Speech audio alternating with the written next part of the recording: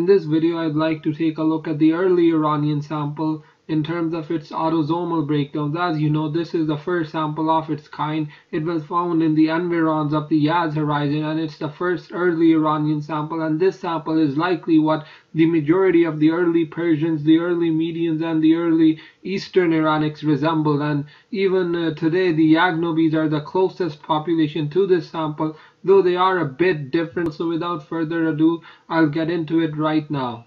I will also take a look at the Yaghnobis and see how much admixture they derive in their ancestry from this early Iranian sample. So I will get into all of this right now, but before I begin, I would just like to say that the next video will be a continuation of my history series. So sorry for that, sorry for the delay, but I do plan to get back to it right now. And after this video, in a few days, I will release my next history video, and it will be on the ascension of Darius the Great, as well as his conquest of the Indus Valley civilization. Well, not the Indus Valley civilization, sorry, it did not exist then, but the Gandhara kingdom, as well as minor Indian kingdoms in the Indus River Valley, which existed at the time. And his invasion of the Indus River Valley was one of the primary expansions eastwards, and it marked the furthest extent east for the Achaemenid Empire. And you know, it's really not one of those topics discussed in history, but I will cover it in my next video, so please look forward to that. I'm sorry for the stutter there, but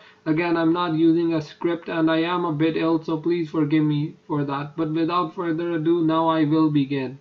So to begin, here's the first calculation I did for this early Iranian, and in this calculation you can see that he has around 62.1% steppe admixture, or rounded off to 62%, you can say that as well. Around 37.2% of that is from the Andronovo horizon. You know, this is Andronovo, Srubnaya, and Sintashta, all of this is related. And aside from that, he has another 24.9% steppe admixture from Yamnaya Samara, so that's from the earlier steppe wave from the Yamnaya horizon into Central Asia. This preceded the migration of the later steppe peoples who entered, who were primarily Srubnaya and Andronovo, as well as Sintashta derived.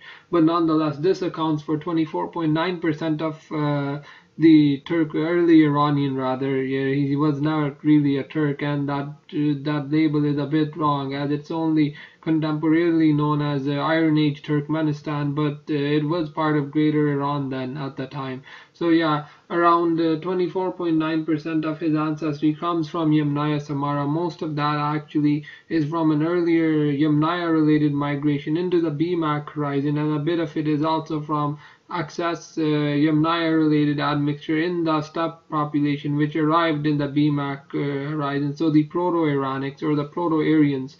And then an additional 20.5% is derived from Iran Chalcolithic. This is from the native Iranian farmer populations. And finally, another 17.4% is derived from Iran Neolithic. So again, both of these are native from the BMAC horizon, and these populations show that you know, they show a very clear picture here. They show that this early Iranian had significant BMAC related admixture, around 37.9% or 38% if you round it up, so around 62% steppe admixture, which is comparable to contemporary Germanics and Nordics, and around 38% Iran Neolithic admixture. Now, what distinguishes this from Nordics and other Europeans is the nature of their the native farmer admixture. These early Iranians were admixed with native Iranian farmers, and the Nordics and Germanics were admixed with early European farmers. That's what distinguishes them. That's why this early Iranian rather is closer to Iranians today, as well as Eastern Iranians, as opposed to Nordics, because of the differing farmer admixtures pulls them away from each other. This is why this Iranian sample and the early Iranians, despite they may have likely had Nordic features, a lot of them may have had blonde hair and blue eyes, but the distinguishing factor here is the native Iranian admixture, and that's a crucial point, and it proves that these early Iranians, despite even having Nordic features, some of them were not Nordics, and they were actually native. They were not even native, you know, they were a hybrid population. They did have more, you could say, European admixture. Nonetheless, their significant steppe ancestry, rather their significant Neolithic Iranian ancestry, pulled them away from contemporary Europeans and closer to contemporary Iranians and Eastern Iranians and South Central Asians in general. Now moving on to this other calculation I did for the early Iranian. This one is based on two sources. One is Andronovo and the other is the BMAC population. Now this is our Kooten BMAC is from the Bronze Age BMAC, so it did have a bit of steppe admixture, and I will break this down as well later on in this video just after this calculation, but you can clearly see that around 53.8% is Andronovo steppe derived and around 46.2% is late BMAC derived. So essentially this early Iranian, this is very similar to David's calculations, but he did not use the same calculator, he used a different calculator, but essentially it shows that this early Iranian, the majority of its ancestry was in fact steppe. And it was not majority, it was just a slim majority, but it was still majority. But around 50-50 you could say it was BMAC derived and 50% steppe derived. So again, it's clearly not European, it's not a Nordic, because Nordics lack Iranian farmer admixture, and it's not it may have had European features, but it would not cluster with contemporary the Nordics. And I'll attach a PCA at the end of this video, but clearly he does not cluster with contemporary Nordics, rather he clusters with contemporary Yaghnobis and South Central Asians, as well as he is closer to contemporary Iranians than he is to any European population. But that's essentially it for this calculation. Next up, I'm gonna take a look at that Kooten sample in greater detail. Let me just get into that right now. Next up here is the Kooten sample, and this Kooten sample is very, very interesting as it's a late BMAC era sample, but again, you know, it has around 52.3% Iran Neolithic ancestry, around 26.7% Iran Chalcolithic ancestry, and another 21% Yamnaya Samara ancestry. So these later BMAC peoples had around 21% steppe-related admixture. They were already steppe admixed by the time the early Iranics, rather not the early Iranics, but the Proto-Iranics, or the Proto-Aryans as it's better known, arrived into the horizon, and these Proto-Aryans were Nordics, they were Europeans, but they hybridized with these native farmer populations of the BMAC culture to produce a very unique early Iranian. It was a very unique blend, but even before that there was a minor steppe incursion into the BMAC horizon, and this may have likely caused the collapse of the BMAC nation. You know, it's not certain, but it could have been a factor. But nonetheless,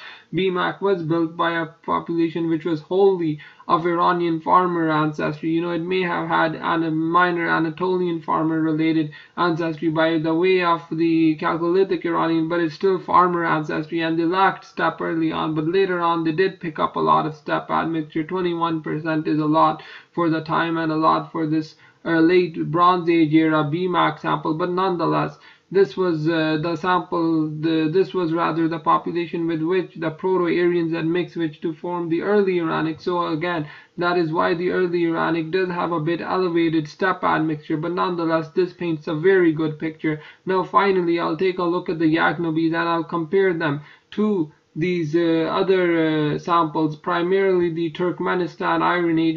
So again, here is the Yaghnobi as promised, and the Yaghnobi results show something very, very, very interesting, and they show that this population was primarily Turkmenistan. This population rather is primarily derived from Iron Age Turkmenistan at around 76%, which is quite remarkable, 76.6% or 77% if rounded off, and this is very remarkable. It shows that the Turkmen Iron Age population had a huge major impact of that, and this is obviously not a Turkmen sample, sorry for that again. This is an early Iranian sample. Around 76.5 rather of its ancestry is derived from the early Iranian of the Yaghnobi ancestry. Another 16.6% is derived from Iran Chalcolithic. So this is additional Iranian farmer ancestry. I'm not sure how it got there, but it could have been due to later migrations of Iranian farmers further eastwards, and such there is evidence to support such migrations. But anyways, I won't get into that. The final point here is that it only has around 7% East Asian related admixture,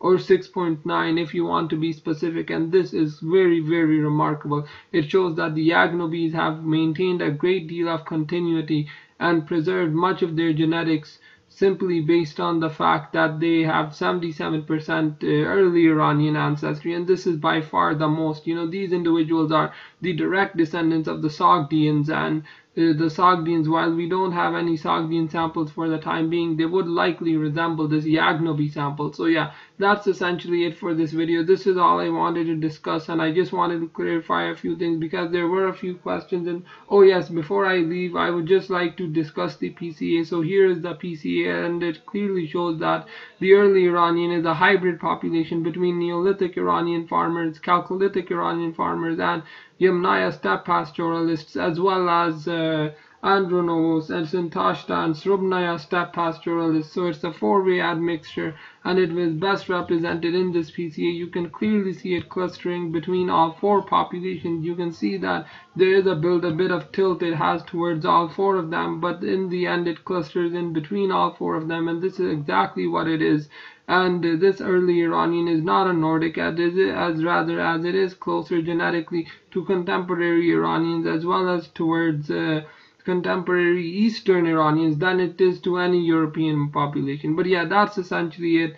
So again, these early Iranians were not Nordics, they were not Germanics, but they were like Yaghnobis, and Yaghnobis have the majority of their ancestry is derived from this population. And yeah, that's essentially it for this video. Thanks for watching, and take care.